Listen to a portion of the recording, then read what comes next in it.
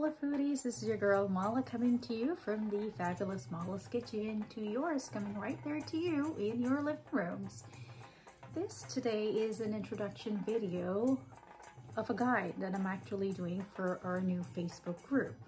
And in this particular guide, it's my take on all the must-have tools and certain types of gadgets that I think you should have in your kitchen. So today we'll be talking about 3 items, or rather tools, in your arsenal that you should have in your kitchen. We've got the Mortar and Pestle, which is in 2 versions. We have a Mexican version, which is called a Molcajate or a Molcajate, which is the larger one. And we have a smaller version, which is in marble, which is the mushroom style. And that big old block over there that looks like a big piece of stone, well, that's called a SilBatta, or rather a masala brick. So let's get started. Alrighty foodies, so as promised in our guide about absolute must-have tools in your kitchen, here's my take. I'm gonna start with the Mortar and Pestle, right? The large one is called a Molcajate because it's Mexican, that's a Mexican word for it. And of course here I have a smaller version, which is basically done in marble. I've already added some spices in here to it. And pretty much here's what happens. For the first one here, what you do is you pretty much, as you add the spices, you pound. So pound, pound, pound away until you get your desired consistency. And as you can see, as I'm pounding, it is becoming a fine powder.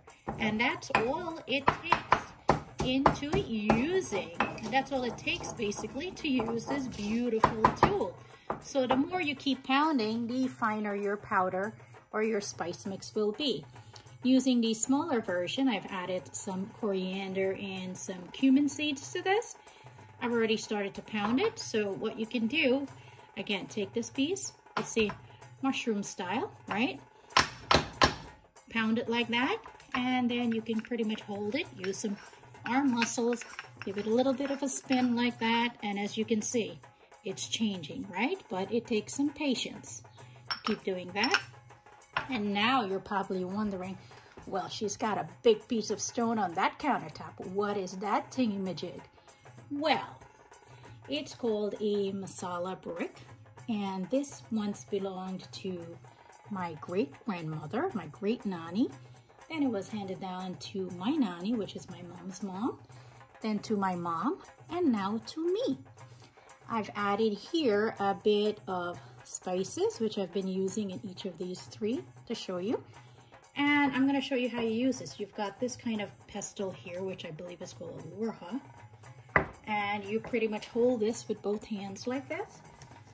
And put some muscles into that, and you keep grinding the spice just like that. But of course, be careful as you're grinding, and you should probably put like a wet towel under here so that it doesn't move around on your countertop. But basically you get the idea. As you can see, it does the job really well. You get a nice fine powder. So for certain things, I would use a Mortar and Pestle, a Molcajate. Smaller amounts, I'll use the mushroom version of this.